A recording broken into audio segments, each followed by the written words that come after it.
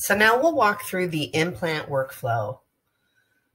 First, we're going to capture our operative arch without the healing cap in place, making sure to capture our minimum of 2 to 3 millimeters of gingival data on the buccal surface and the proximal contacts.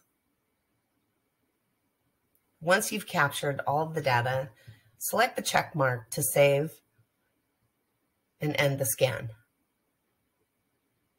Next, we're going to reposition our arch from the occlusal view, resize that, and then we can use the hole punch and double click to punch the hole and then finish. Then you can place your scan body and just scan the scan body data.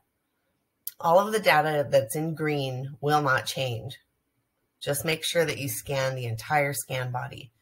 Once you're finished, you can pause the scan, review if needed, and hit the check mark to end it.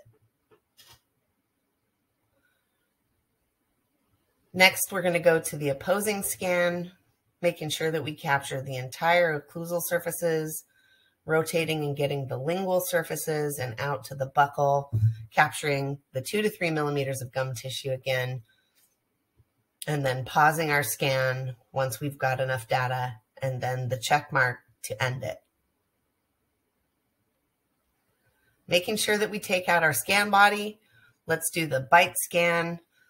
We're simply going to do a vertical swipe capturing the gingiva where the teeth are articulated, and that will bring both of the arches to the center of the screen, and that's all we need to capture.